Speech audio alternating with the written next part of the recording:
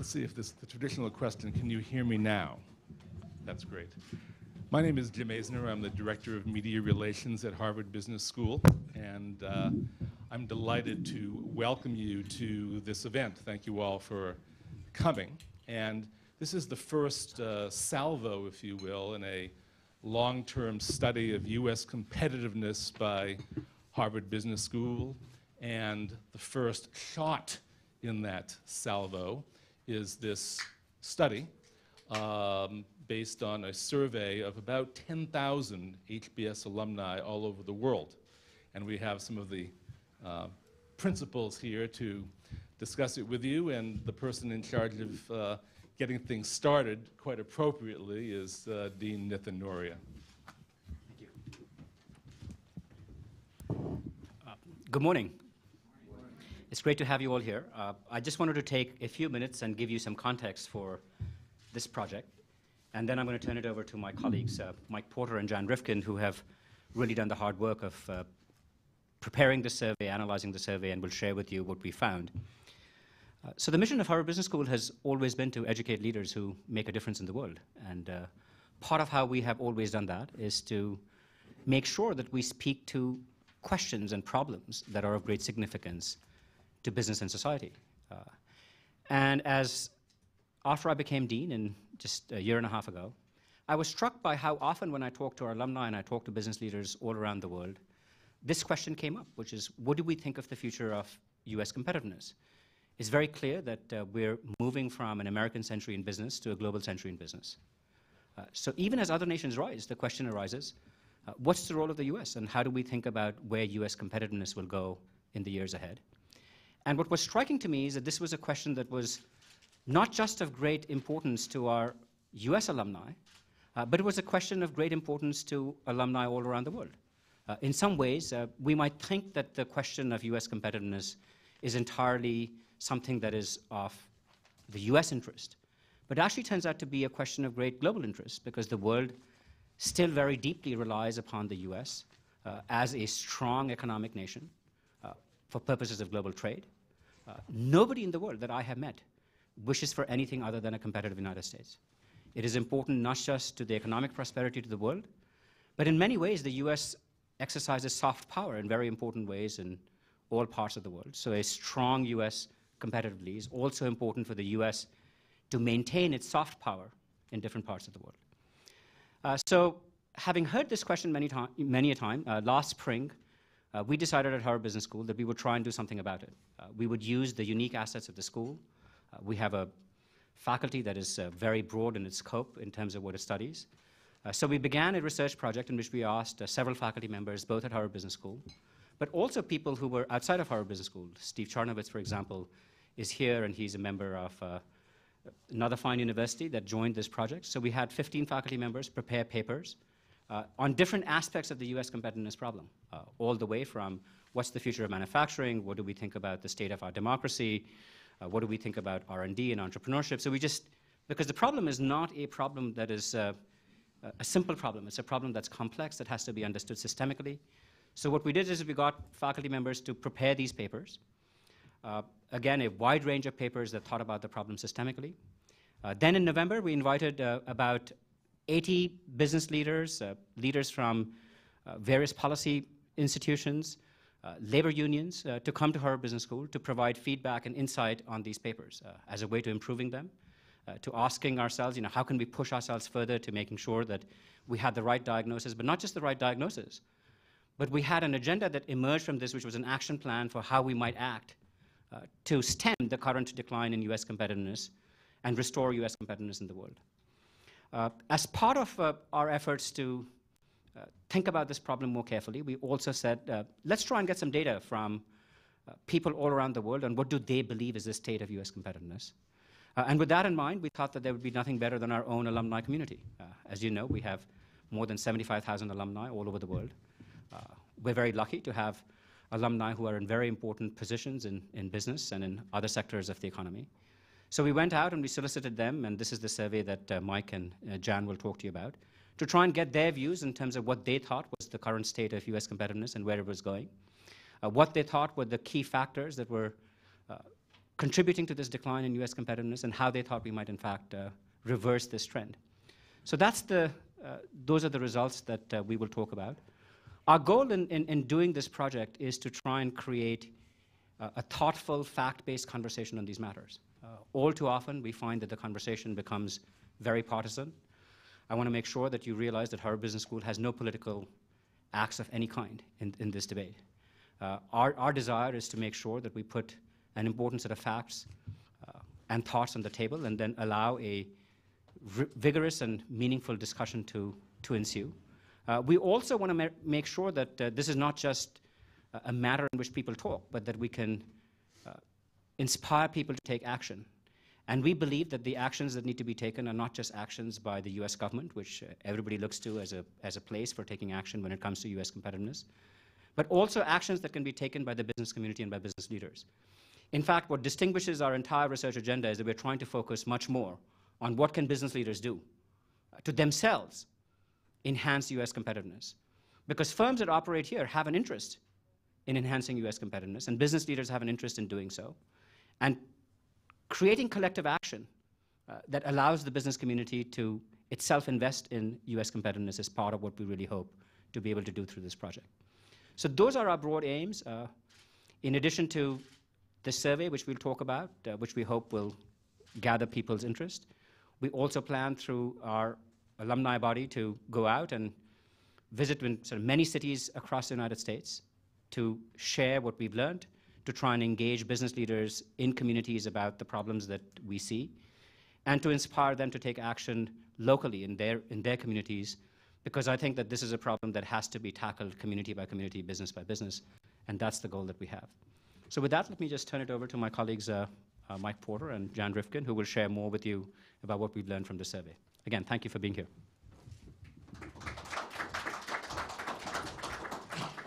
Well, thanks, Nitin, for getting us kicked off. And so what are we going to try to share with you this morning? The results of this survey, of course. But I think in order for you to really appreciate the survey and kind of understand what it's telling us, at least we believe that we have to step back a little bit and really consider, what the basic question we're trying to address is.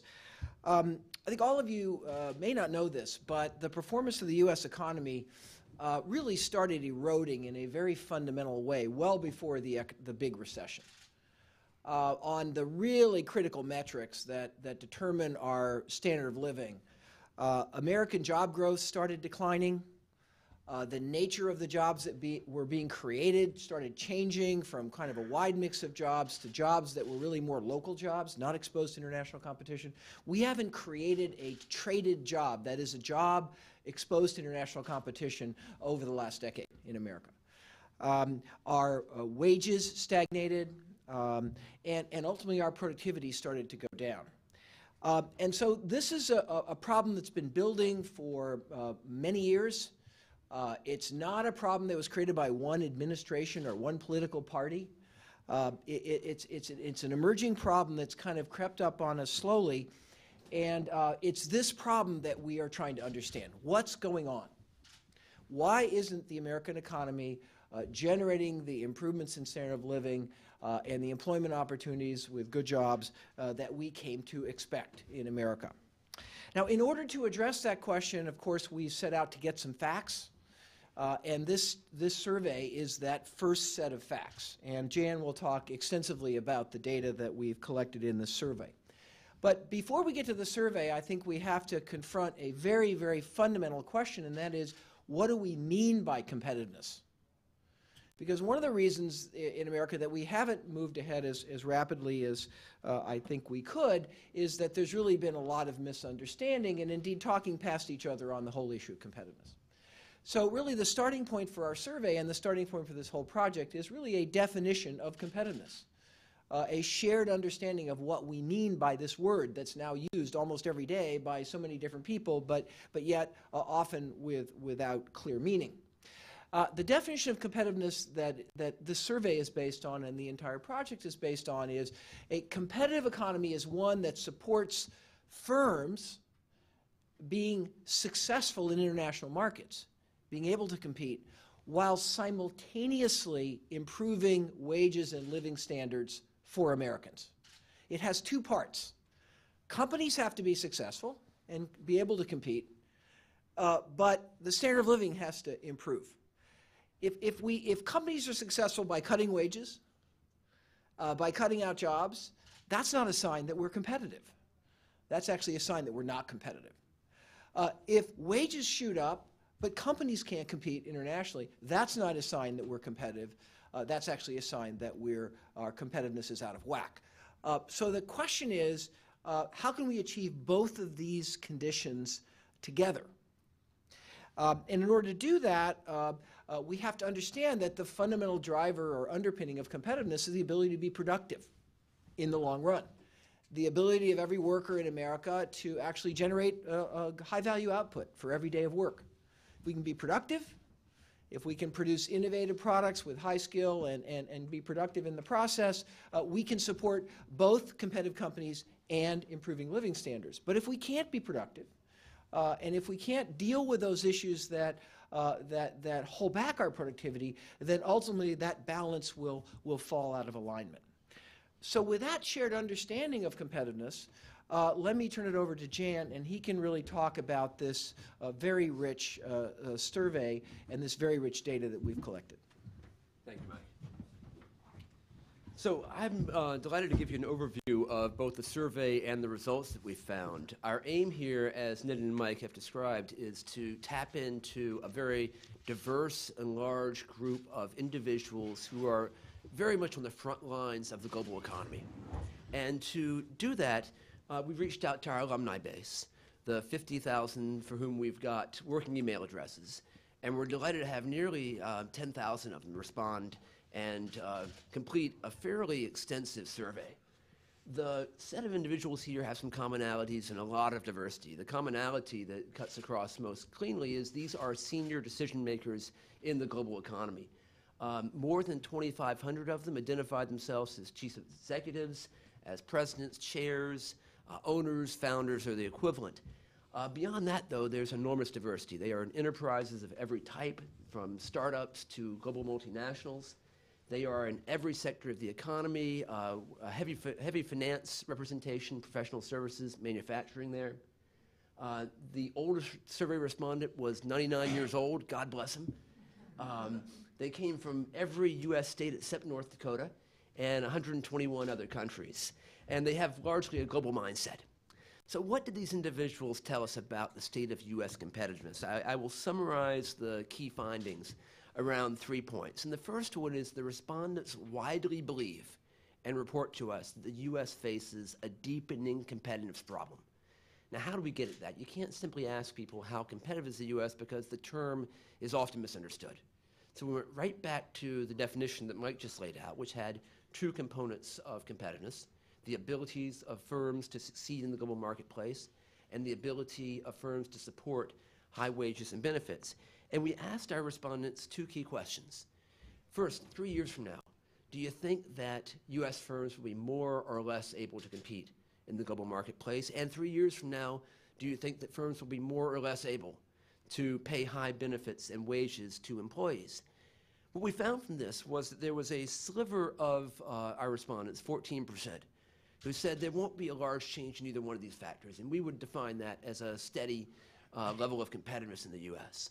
There was another set, about 16%, who were much more optimistic. They said that on one of these factors or the other, we'll see improvement and we'll see a decline in neither one in the coming 3 years.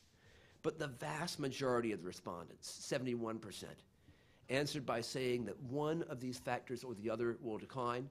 And in fact, in 38% of the respondents, they said that both the ability of firms to support wages and benefits and their ability to compete in the global economy among those firms from the U.S. would be on the decline. It's interesting to see how the respondents split out their concerns about employees versus the firms themselves. You can see that the greatest weight of the concerns was actually in this top row. Concerns about the ability of firms to support high benefits and wages. 64% of our respondents felt that would decline in the next 3 years. Only 45% thought that firm success was likely to decline. And I think that differential makes some sense because when under pressure in the global economy, in many ways, firms have better options than individual workers. Firms can cut headcount, they can move overseas readily, they can innovate, they can change their strategies. Individuals have much worse options, and that's reflected in the data. Now, the pessimism you see overall is actually reflected quite widely when we look in different subsets of the respondents. It's hard for us to find an optimistic subset, but there are some sets that are more or less hopeful. Among the less hopeful were those ages 40 to 59, which unfortunately are those in their prime decision-making years in many cases. Those who are based in the U.S. are actually less optimistic about the U.S.'s prospects than those from outside the U.S. I think pretty naturally respondents from firms that are exposed to international competition tend to be less optimistic about America's prospects. And we also found some sectoral differences. And now here it's important to know, we asked everyone, regardless of their sector, the very same question. How do you believe firms, a typical U.S. firm, will perform going forward? And yet we got differences across sectors, which I think reflects the conditions in those sectors. Typically, those in the manufacturing parts of the economy were less hopeful. On the more positive side were those who were in industries that were less exposed to international competition, hotels, restaurants, utilities, construction, as well as those in public administration and finance. So we found that those who finance the economy and govern the country were typically more optimistic than those poor souls who actually have to make things and sell them. Now, this is all so far based very much on the opinions of our respondents. We also wanted to get their actual experience, which is much more, and harder data. So we turned to a set of decisions which are very telling about competitiveness. How do you behave when you face a decision to locate business activities in one location versus another? And what we found overall is that in those decisions, the U.S. competes against the entire world, and on average is performing quite poorly. So here's the data. We first identified respondents who had personally been involved in the past 12 months with decisions to locate something in the U.S. or elsewhere. And we found that there were 1,767 respondents who had been personally involved in such decisions, U.S.-related location choices, which to my knowledge is the largest sample of decision-making of this type that we've got now, in the research literature. They were making decisions of different types. Some were asking, should we move existing activities that are now in the U.S. offshore, offshoring decisions. Some were making choices about onshoring. Should we take things that are currently done outside the U.S. and move them into the U.S.? And some were about new activities. Should we establish new activities, and if so, should we put them in the U.S. or somewhere else? And the breakdown across those three is telling. You can see there were over 1,000 decisions about offshoring, only 154 about potentially onshoring. Now that 6 to 7 to 1 ratio may overstate the case because there are in fact twice as many U.S. respondents as non-U.S. respondents. Even adjusting for that, roughly speaking, a U.S. respondent was 3 times more likely to be thinking about potentially moving an activity out of the U.S. than a non-U.S. based respondent was likely to be thinking about moving something into the U.S. We can also look at those 1,005 decisions about offshoring and ask what countries were considered, because here we can see not only outcomes, but what were the alternatives that were possible. And the countries that were considered, the kind of top list were the usual suspects: China, India, Brazil, Singapore, Mexico. Not shocking. What did surprise me, frankly, was the full list of countries that were considered here. It stretched to 146 countries, which I've highlighted in dark blue on this map. So unless you are in Central Africa, Iran, Afghanistan, Mongolia, North Korea, or Greenland, you are competing with the United States for jobs and business activity. How's the U.S. doing in these competitions, these contests for activities? Not all the decisions have been resolved. About 1,000 of those 1,700 plus have been resolved by the time of the survey. Among the offshoring 1,005, 607 have been resolved. When we look at just the offshoring decisions, we get a fairly grim picture that 84% of those that were considered to go offshore had gone offshore, and only 16% had been retained. Now, the story is a little more optimistic for the onshoring and the new activity decisions. A much larger proportion of those much more rare decisions do land in the U.S. But overall, of the 1,003 resolved decisions, 32% were won by the U.S. in some sense, and that's not the win-loss ratio we'd like to see for a winning team. You might hope that maybe it's the low-end stuff that's being moved offshore, and high-end R&D activity, advanced manufacturing is moving onshore or is being put into new activities in the U.S. Unfortunately, the survey results don't give us any reason to hope that's really the case. And in fact, the R&D is more likely to be a portion of an activity that's being offshored or considered for offshoring than one that's being considered for a moving in or a new activity. You might hope that offshoring is for little small bits of jobs, small job counts, and the really big, like facility level decisions are about onshoring or setting up new activities. The survey does not give us any hope. To the contrary, what we find is when we look exclusively at the decisions that are about 1,000 jobs or more, we spot in the survey 56 instances of things moving out of the U.S. that have that kind of large job count. Only 5 decisions which are retained in the U.S. Of that large job count. No onshoring decisions of that scale, and only 4 new activities in the U.S. of that scale. So it's a fairly grim picture where the activities that involve job-rich choices and high-end activities are moving out faster than they're moving in. The final set of findings, the third and final key set of findings, has to do with not the what, but the why. What's going on in the U.S. business environment that's causing the things we're seeing, the declining and deepening competitiveness problem. And there we look at first asking the respondents about the overall business environment, and they actually say, look, the U.S. economy right now, compared to other advanced economies, is fairly strong. It's when we look to the future and compare America to what we see going on in emerging economies that we have the greatest concerns. So this chart captures that. When we ask about the U.S. compared to advanced economies today, 57% of our respondents say that the U.S. is somewhat or better than average, and only 15% say it's worse. But when we ask about the trajectory of the U.S., particularly against emerging economies, we find nearly 2/3 of our respondents saying the U.S. is falling behind compared to those economies, and only 8% saying that it's pulling ahead of those economies. We want to dive deeper, though, and examine individual elements of the business environment. And so we present our respondents with 17 elements of the business environment, which prior research has shown, looking across countries, to be correlated with competitiveness, productivity, and prosperity.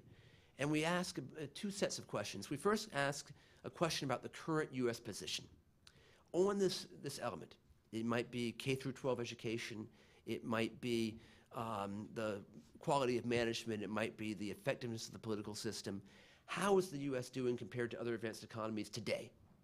And we take the portion of people who say above average minus the portion that's below average, and that's going to become my horizontal axis. So if everyone is saying the U.S. is better than most countries on this element, the element will show up on the right. We then move to the trajectory, and we ask each respondent, is the U.S. on this element pulling ahead or keeping pace or falling behind other economies today? And we take the portion saying pulling ahead minus the portion falling behind. And that becomes our vertical axis. So if the U.S. is pulling ahead, it will be high up on this axis. And here, and this is a bit of an eye chart, we've got the responses by element. And I'll interpret this to save your eyes. We do have a set of elements on which the U.S. is strong and, in fact, pulling ahead. These are things like the context for entrepreneurship, the quality of higher education, the quality of firm management. But unfortunately, we've got a large number of things that are in the bottom left-hand quadrant where the U.S. is weak and, in fact, falling behind. And those are the things we're most concerned about. They're things like the complexity of the U.S. tax code, the ineffectiveness of the political system, the K through 12 education system, the efficiency of the legal framework, macroeconomic policy, particularly fiscal policy, regulation. And we also have some current strengths that are weakening. the logistics infrastructure, the availability of skilled labor in the country. These are incidentally, Nitin mentioned individual papers which faculty are producing on parts of the competitiveness puzzle. There are papers that have been produced by that will be the heart and soul of the March 2012 issue of Harvard Business Review. And so for each one of the dots there, essentially every one, we've got faculty working on those, and you'll see not only a diagnosis, but prescriptions, action agendas in the March 2012 issue of HBR. We, of course, try to confirm this in various ways. One thing we do is we look at the actual decisions that people have made and ask what swayed you to put things outside the U.S. and inside of the U.S. We ask individuals, what do you see as the largest impediments to creating jobs or investing in the United States? And we, again and again, see confirmation of the patterns we see in this graph, that a lot of those macro factors about macroeconomics, the education system, the skills of the workforce, the effectiveness of the political system, the complexity of the tax code, show up again and again as being the key things that are undermining the U.S. economy and encouraging those negative location decisions and ultimately leading our respondents to say that we face a deepening competitiveness problem. For the implications of this, let me turn to Mike to kind of wrap it together.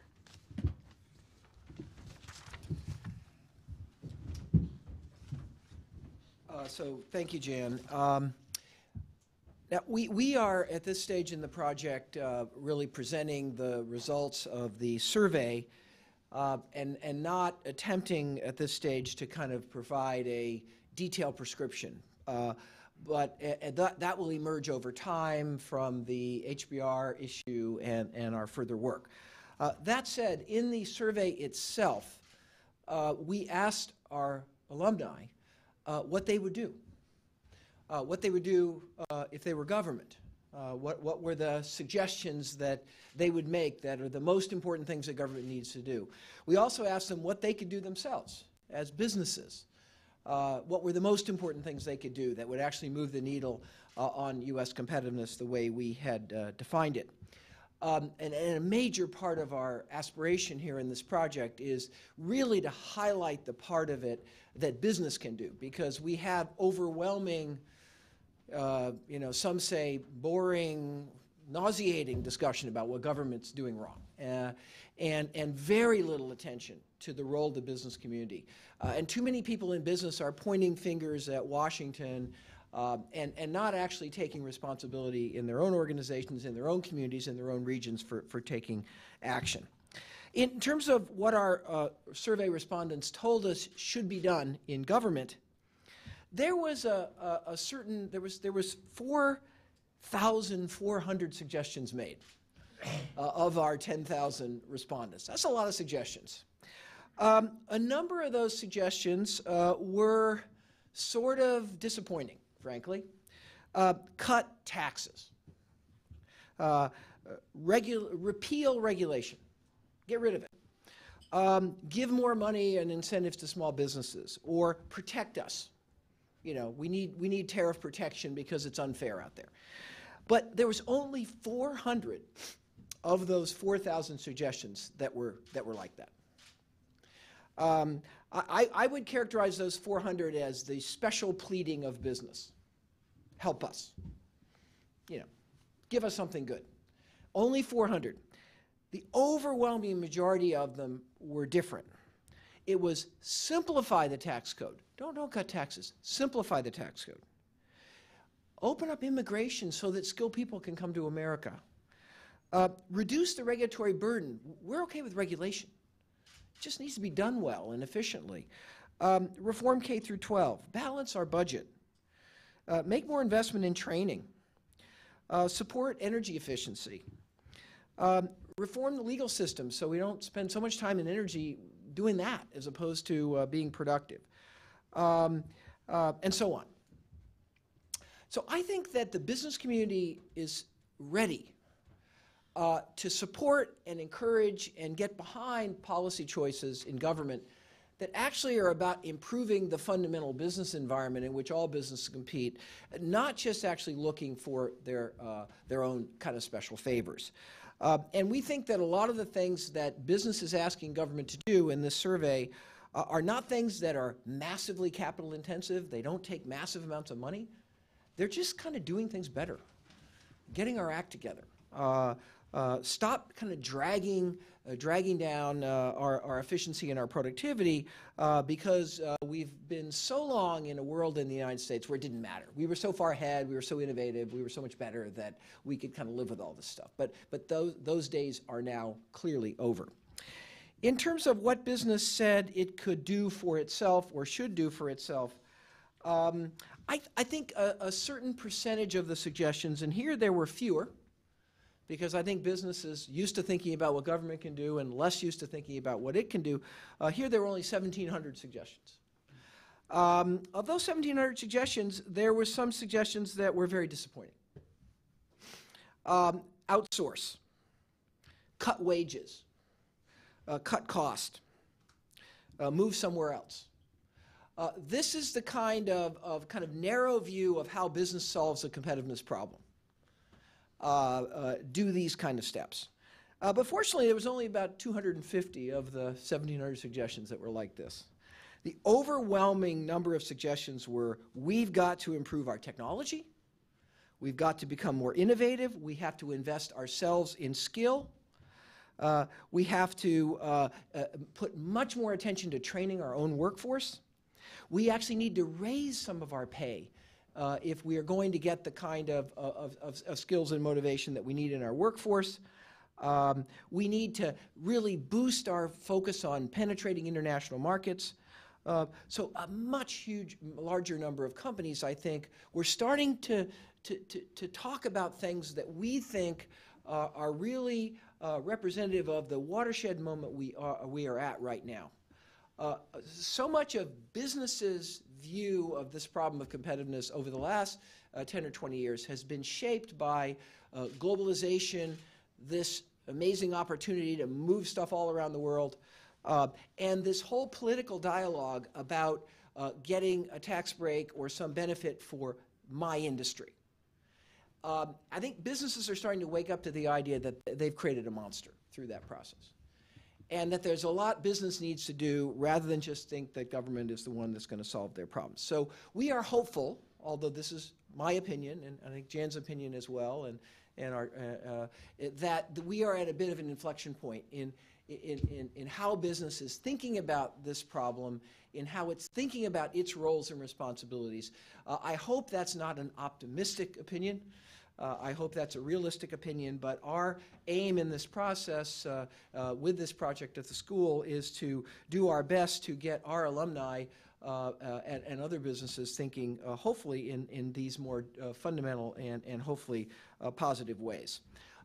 Again, the implications of this survey are very much to be determined, but these are a few of the findings, and with that, let me open it up to questions, and thank you for being here. Questions of Mike here. Please state your name and affiliation. Hi, Emmy Kalawale, The Washington Post. I was actually curious what changes you're making to your current curriculum for your student body in light of these findings.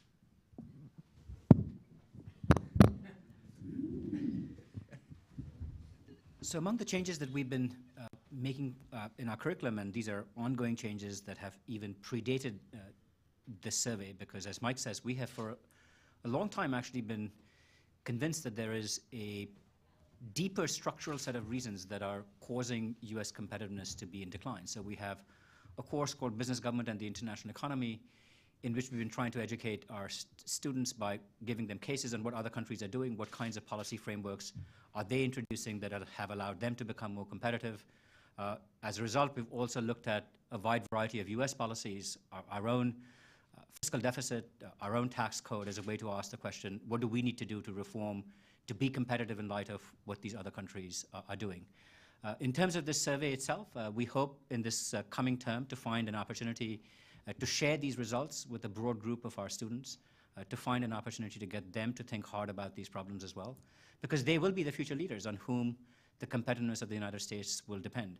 So our goal very much, just as we're trying to get this word out to our alumni community and to the business community more broadly, is to make sure that we also share these results with our own students, so that as leaders of businesses in the future, they can think hard about the role that they can play to restore U.S. competitiveness.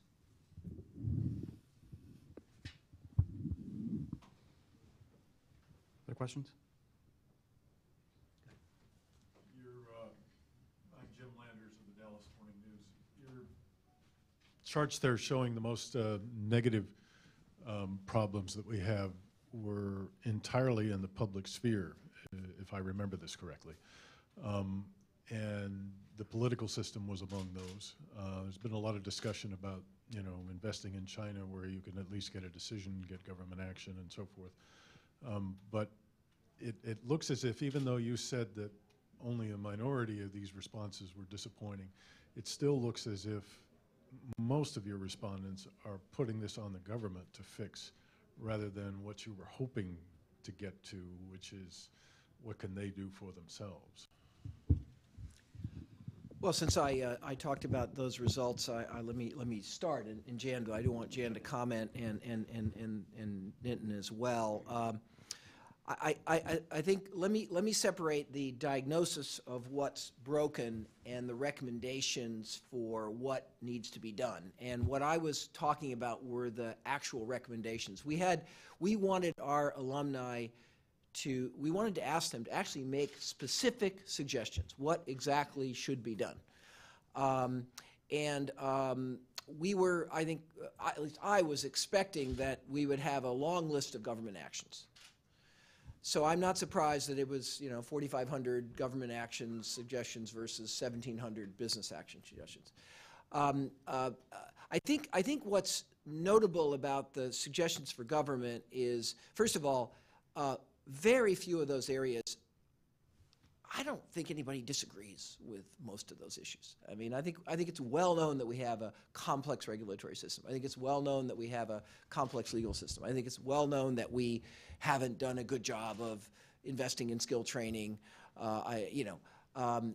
So it's not that there's these shocking revelations of new problems that we're not aware of. I think what's encouraging about this is, to me, is that the things that need to be done do not involve heroic acts of transformation. These are pragmatic consensus on making improvements that I think are widely accepted, but somehow we can't get things done.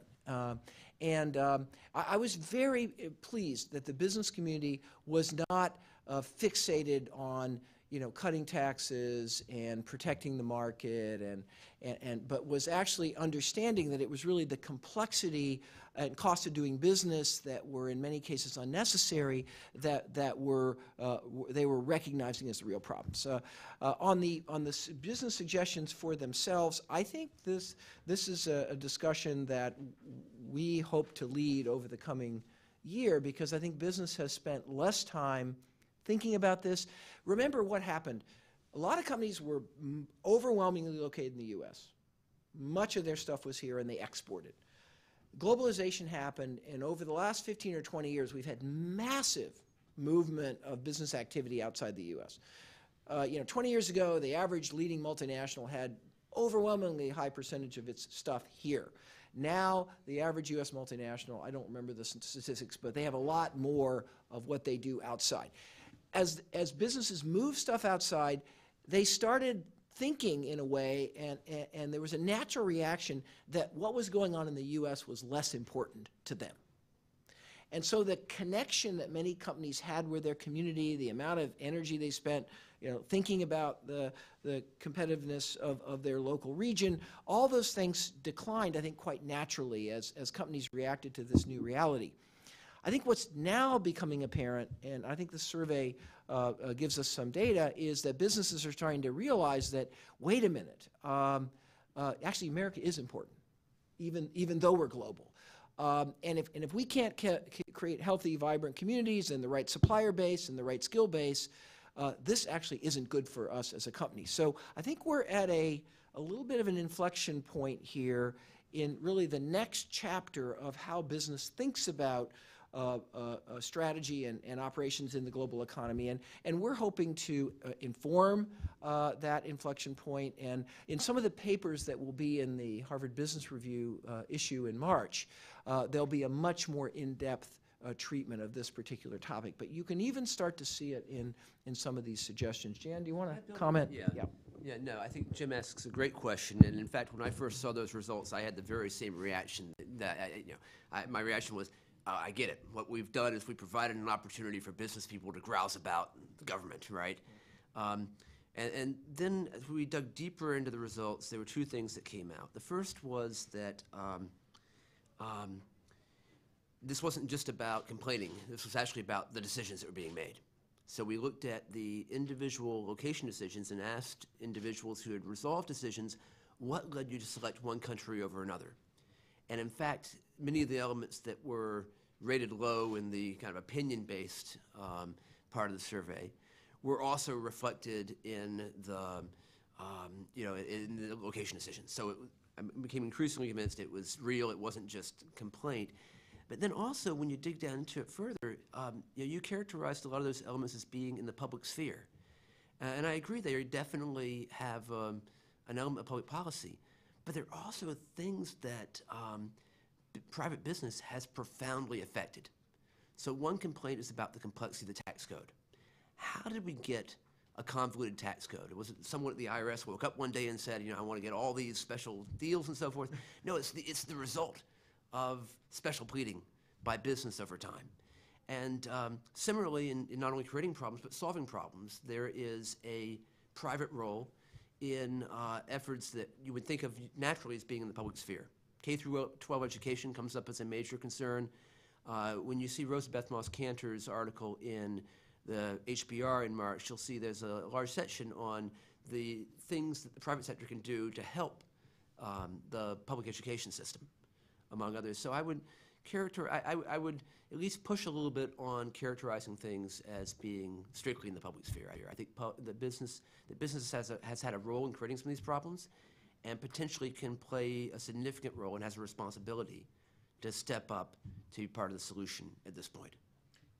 And not at the expense of profits. It's interesting, we asked a question about whether if companies stepped up their investments in their local communities to deal with these kind of things, to deal with skills, to deal with education, to deal with suppliers and so forth, would that local concern or concern with their community in America, would that come at the expense of their profit? Or would that actually be neutral, or would that actually allow them to improve their profit now that they've really focused on it? And we found overwhelmingly about 95% of all the respondents said, yes, we could do a lot of things that would benefit our community, and that would either be neutral to our profit, that is pay for itself, or it would actually improve our profit. So we're starting here to see the beginning, I think, of a reconnecting between American-based business activity and the communities in which it's operating. It's that reconnection has happened for a lot of reasons. It's happened because of Occupy Wall Street and a lot of criticism and scrutiny that business has been in and been under for the last several years. But I think it's also happening as companies get more mature in their understanding of what is this globalization, and how do I manage a company that has locations all around the world, and what does that really mean for my responsibility to any one country? And I think the first reaction was, oh, we don't have to worry about America anymore. America's just one place. But I think now, as companies are pondering and thinking about that issue, they're starting to understand that actually we do have to worry about America. And at least we're seeing that as I think a very strong, clear a sign that we're starting to pick up through this data. That said, this process is going to take some time, and hopefully we're going to have some courses on this over time, because we have to rewrite certain aspects of management thinking around some of these issues. As we go forward, we have to help expand a business leader's understanding of what their responsibilities actually are, not in a charitable way, but as a business, if they're going to create a vital, dynamic, innovative, productive enterprise. And I think what we're starting to see is those responsibilities are broader than just this narrow view that I should take a very company centered view and not really think about these communities in which I'm operating. Megan McCardle from The Atlantic. I look at Figure 12 and I see that the top, by far, rationale for relocating outside of the country is lower wages. And I've interviewed companies that are actually taking back business from China and insourcing to some degree. But when you talk to them about the way they're doing it, what they're doing is they're buying a bunch of robots, and there's one college kid who's 26 years old who designs the process, and then it runs for 5 days, and there's no one else. The people who were displaced by the work from China are, even when we insource, to compete with those lower wages, you have to have these incredibly high productivity workers, very capital dependent, but you're not creating jobs for a high school graduate who maybe didn't like school and isn't really prepared to go learn calculus for 2 years so that he can program. What do you, is there a way that you envision to care for what is really the majority of the workforce in the United States? I mean, my natural question when I hear your story is, who designed the robots? Where were they made? Right? It's a chicken and egg all the right? way down. And I think the challenge we face is, can we take the high school graduate you described and invest in that individual to make them so productive that they can actually be one of the persons who designed the robots, right? But I think you do get to the heart of the problem. When you mentioned the 70% of respondents who were offshoring things and cited lower wages as a prime rationale for doing so, it's absolutely true. And I think what that basically says is that the U.S. is not sufficiently productive to offset the lower wages elsewhere, right? And will we make the investments in institutions, in individuals, in infrastructure to overcome that gap? Or will we just let our wages slowly decline? Yeah, I would say a couple of things, Megan. That's a great question. I mean, it's sort of the epic question, of our time. We know that if you have skill and you're well educated, you're doing great. And that's true whether you're in Brazil or China or America. But the question is, what if you don't have that college education, and what if you don't have that education and skill, and what happens then? I think I would say a couple of things. First of all, some of the activity that is moving offshore is moving offshore not just because of the wages, but compounding on top of that is sort of the weight of other costs that aren't being paid to the worker. There are things like dealing with regulation, dealing with the legal system, dealing with very, very high cost of healthcare and things like that. So that's partly an offset. If we can fix some of those other things, it will help the relative wage calculation. Another thing that we talk about in the broader study is that actually some of the trends in terms of the cost and the wages are shifting fairly dramatically, because the rate of increase in wages, say in Shanghai or India, and the total cost of employing somebody, including retention and benefits, those costs are really rocketing in other parts of the world. So there is an equilibration going on, and as time passes, our stagnation compared to the increases in these other locations is again making the economic equation a little bit more attractive. But at the core, we clearly have to produce more and more of our workforce has to have more skill. On that same figure 12, you'll see that more people cited skill as a reason to leave than cited skill as a reason to come. And that simply reflects a failure of our education and training system, particularly our training system, because a lot of studies have shown that there's quite a few jobs in the economy that don't necessarily require college education, but they do require significant training. If you look at the trajectory of training investments in the United States, we've just cut a lot of that stuff out and don't do it well. So. I think both Jan and I are fundamentally optimistic, because the really hard stuff that makes an economy competitive, the U.S. is still leader. Entrepreneurship, innovation, higher education, excellent professional management. Those things are areas where we're perceived by all of these alumni as strong and pulling ahead.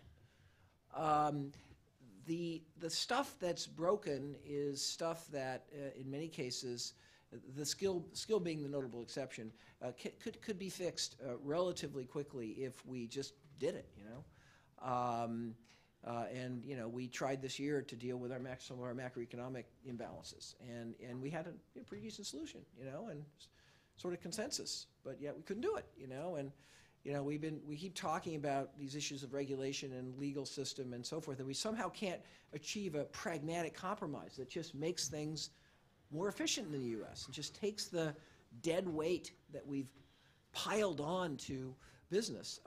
So I think we are not pessimistic. We are optimistic, but we are very concerned that unless business changes its approach, and unless business gets engaged in this issue, and unless business starts interacting with the political system in a different way and a more constructive way, that it's going to be hard to get these things done. So I don't know. That again, a lot of this is my personal opinion, and it's not what our survey respondents said. But we are still going to learn for many more months and years probably what this survey has told us. Nitin, do you want to comment? So one of the things that we had this convening at Harvard Business School in which many people had come, including Larry, who's here. And what's striking is that you begin to see innovative experiments at the individual company level. I don't think that they're mass scale enough to move the needle.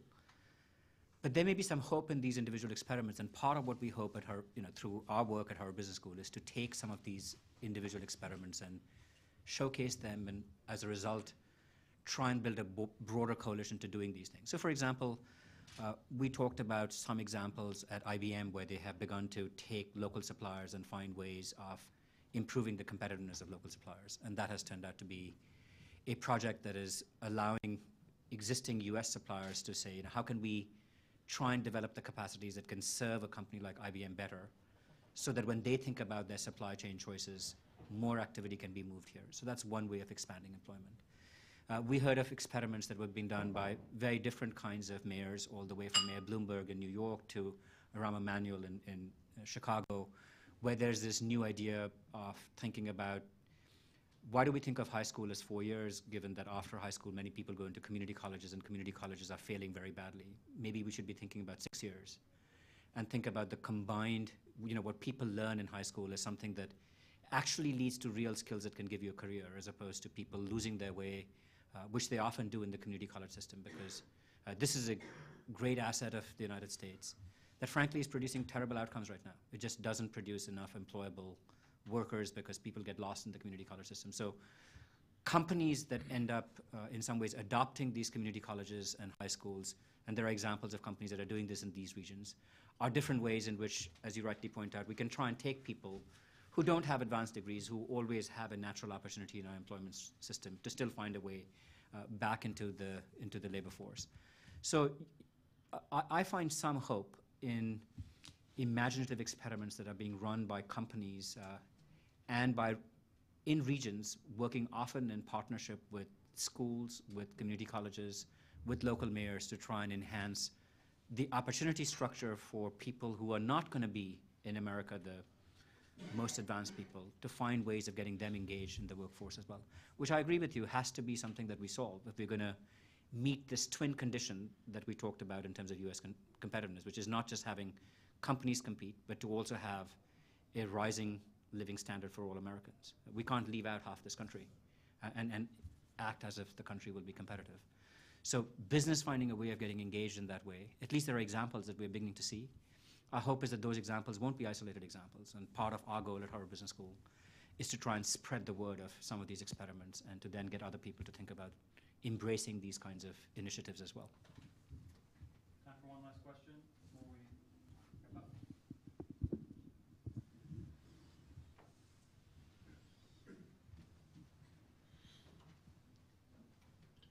Thanks. Scott Tong, Marketplace Public Radio. I wonder if there's so much conversation here in the United States about offshoring. and I just have a couple questions on whether you think you're asking the right question. Win-loss is the terminology here in this report.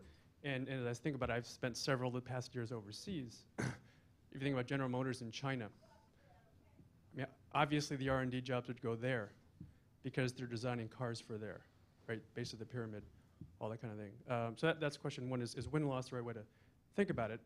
And so many economists talk about manufacturing jobs as being replaced not principally by evil people overseas, but evil electrons, these robots. How do you factor that into this?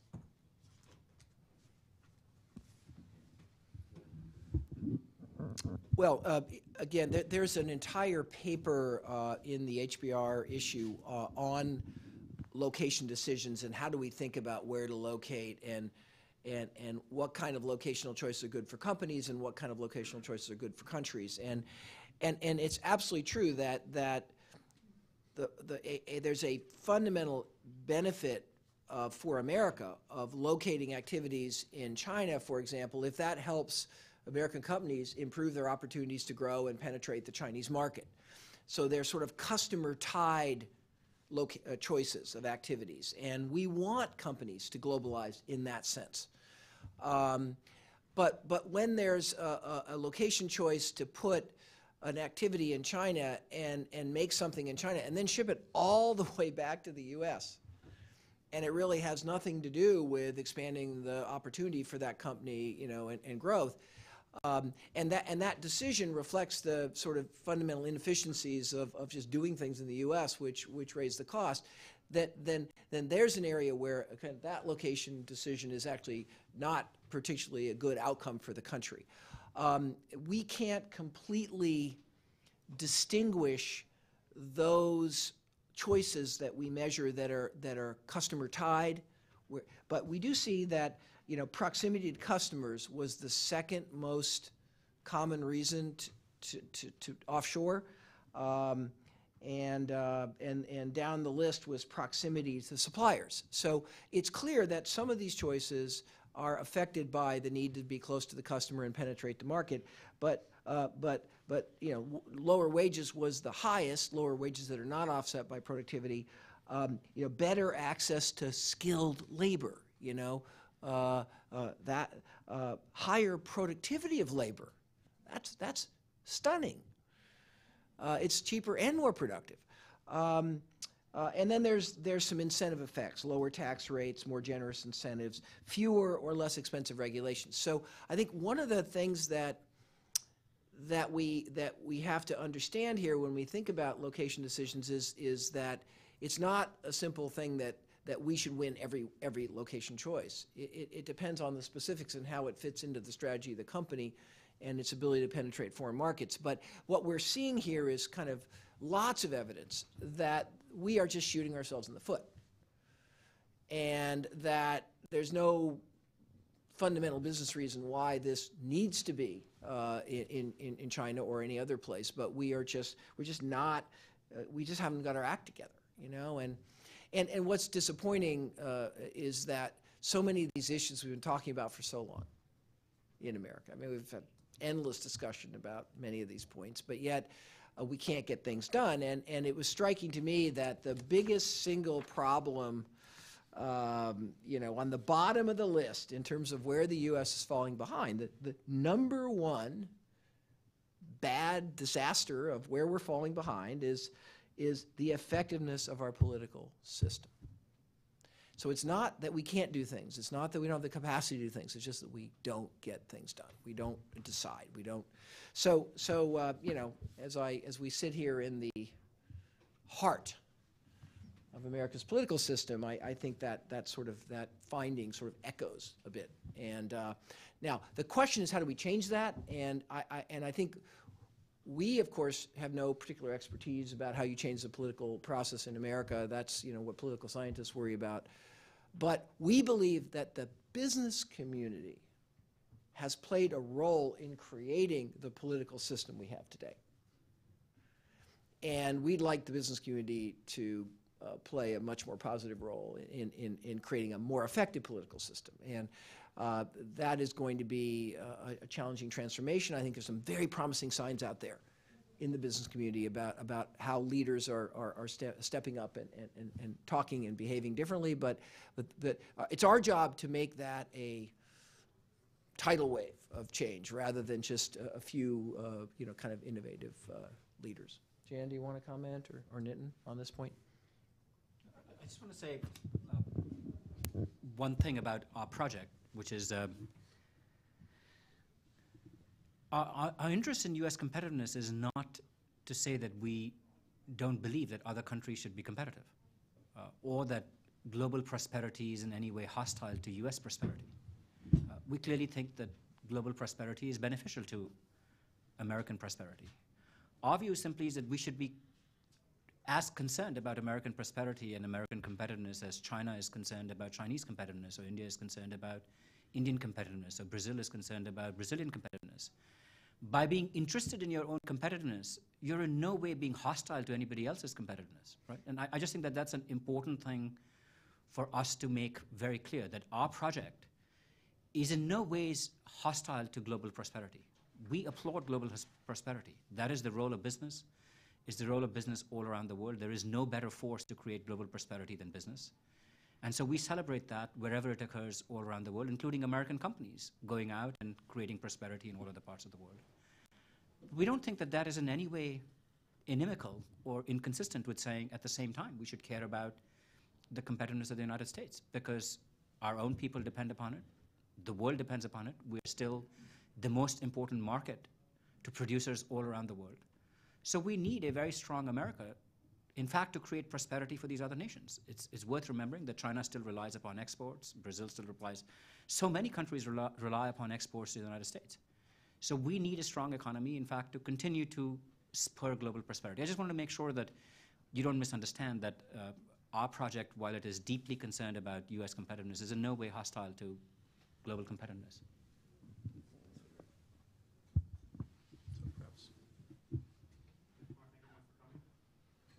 Press club has to turn over.